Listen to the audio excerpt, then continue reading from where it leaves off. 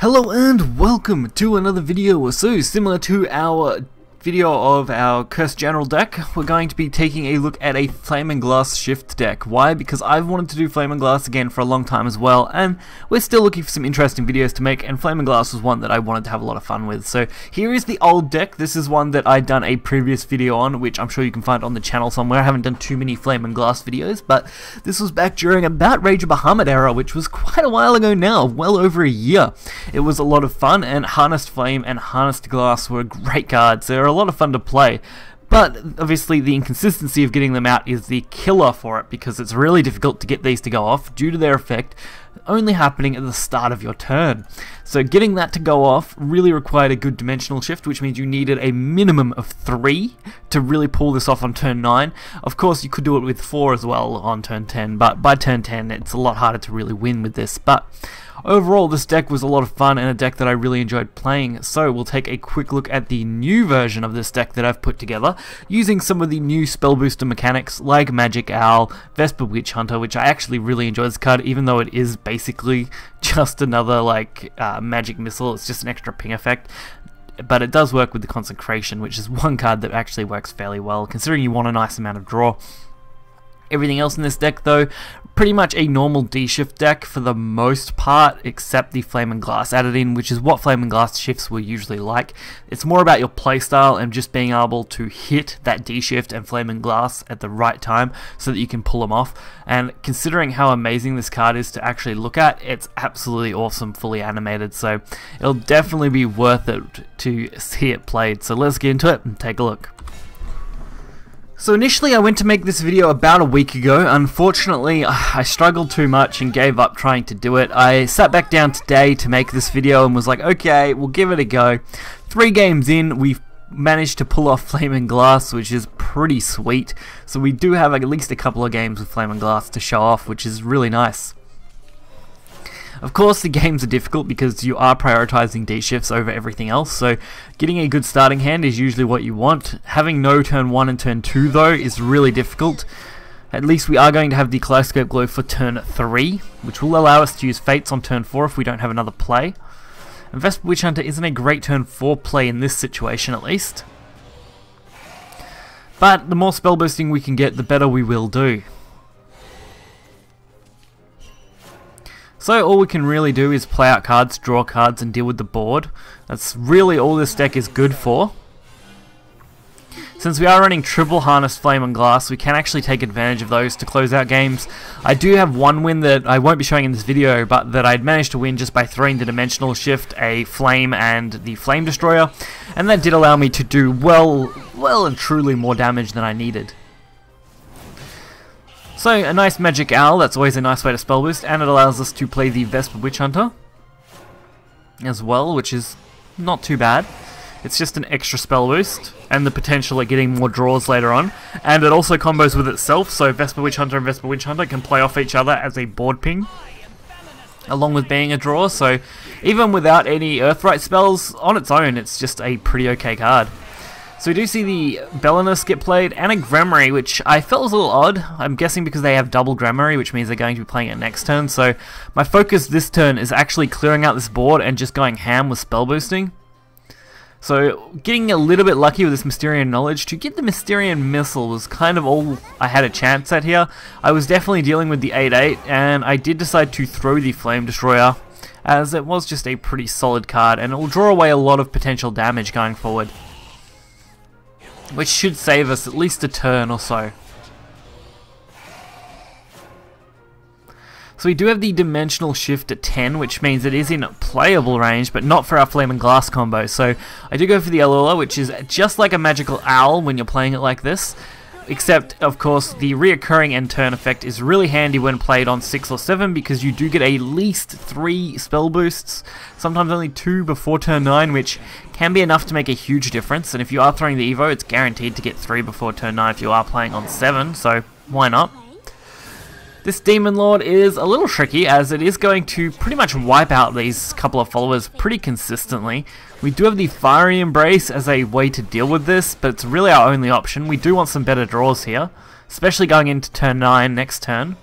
Insight, perfect pickup. Into Magic Missile, even better. These top decks are going to be insane. Kaleidoscope Glow being able to return. I managed to bolster hand a little bit just so I've got some room.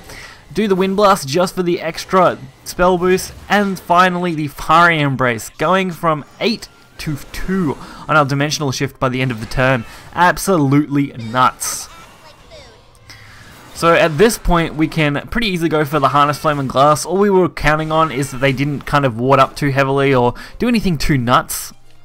Because Flame and Glass, its effect allows us to basically deal 7 to everything on our opponent's board, then deal 7 to face thanks to its basic effect of just attacking, so really crazy play.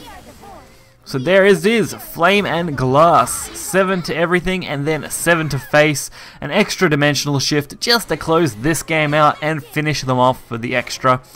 In total, a pretty comfortable 28 damage. Can't really go wrong with that.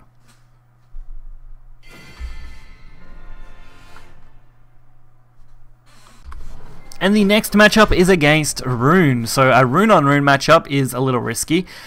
Taking the advantage of going first really helps me because it means their big spell boosty cards like Dimensional Shift probably aren't going to be played too early, and if they're playing pretty much anything other than Dimensional Shift, we should be at a pretty decent advantage.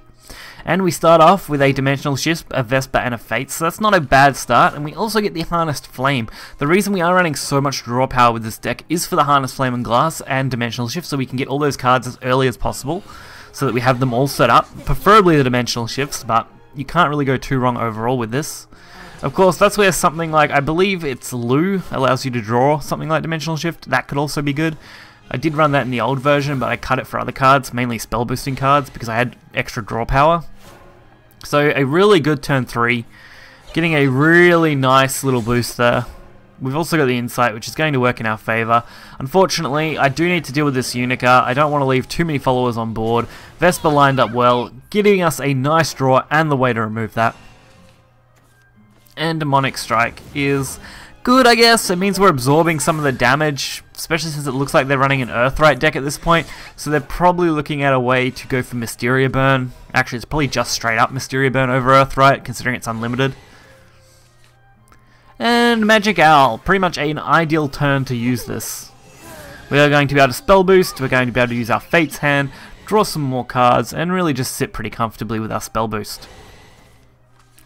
We also got the Mystic Seer, which is a pretty awesome draw. That means we've actually got that to play on turn 6, and that's going to give us some massive spell boost over the course of 3 turns. It's probably going to be the thing that really helps us get those Dimensional Shifts down to playability ranges, which is good. Plus we can deal with this 6-2 without too much hassle. The only real risk is that they can burn us down with too much damage. So there's one spell boost, and the end of turn will give us the second one. Mystic Seer is actually quite a fun card. I really enjoy using it. Even though it is just a one-of, still a pretty decent one-of. Magic Missile to face for a couple of damage. I'll take that. So we don't have much else now. Kaleidoscope, pretty much only decent play. Insight, pretty good draw. I decided to play the Concentration, sorry, because I just need it. I need the spell boost. I needed to bring it down. There wasn't really any other reason. And I could free up a spot with this anyway. Luckily, we absorbed a fair bit of this turn with that, which is good. I mean, stops them from playing too many followers. A Mysterian Knowledge into a Mysterian Circle. Not quite as good, but Mysterian Circle should do a nice job. Buying us some time. Getting a little bit more damage to face and putting all of our cards in a playable range for turn 9. Plus, we've actually got double Harnessed Flame and Glass. Considering we're going to have the end of turn spell boost and the spell boost from playing a Dimensional Shift, we should actually be able to use both sets of Flame and Glass, going for a double Flame and Glass turn. The only thing is we do not want our opponent to concede. That has happened before and it absolutely ruins these videos, as a concede just doesn't get you the Flame and Glass, which is disappointing. But it looks like this guy's going to be a champion. He's going to play it out to the end. We got a nice Flame and Glass. We're going to play our second ones.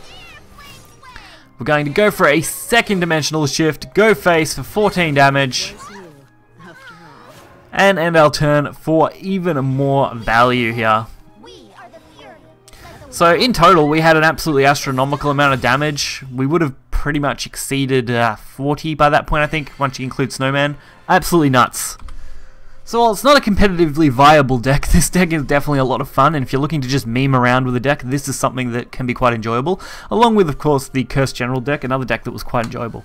You guys did make some pretty good suggestions for that Cursed General deck, and I'll definitely be checking those out in future, probably once the new expansion drops, because we'll have some more interesting cards to hopefully work with. But overall, this was a lot of fun. I got the Flaming Glass off a couple times, which was just great. I really enjoyed doing that, and I hope you guys did too, as it is definitely an awesome card to pull off. So, hope you guys enjoyed the video. Hit the like button and subscribe. You'll find the deck list in the description below, and I'll catch you guys next time. See ya.